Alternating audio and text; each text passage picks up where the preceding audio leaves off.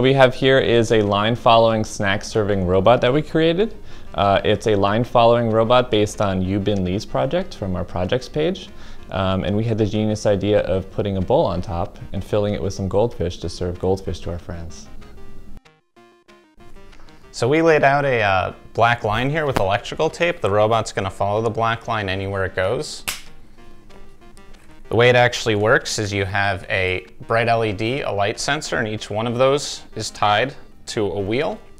And basically what happens is the light from the bright LED reflects off to the light sensor.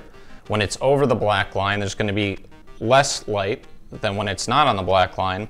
And what that does is actually cuts power to the wheel and allows the wheel to turn. And it'll follow it in either direction. As it hits the black line, it'll turn in either direction. And you could set up your course however you want and put anything you want on top of it to deliver you food. For more information about our project, go to our projects page at littlebits.cc.